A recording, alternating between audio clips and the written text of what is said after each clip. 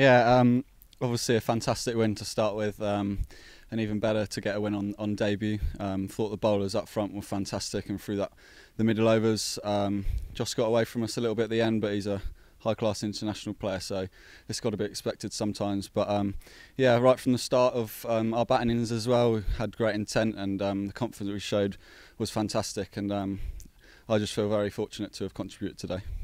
You can be in the first over batting at 4, or you can, be in the middle overs. It's just the way it goes sometimes. So wasn't really surprised, I suppose, but nice to get out there nonetheless and get a few runs.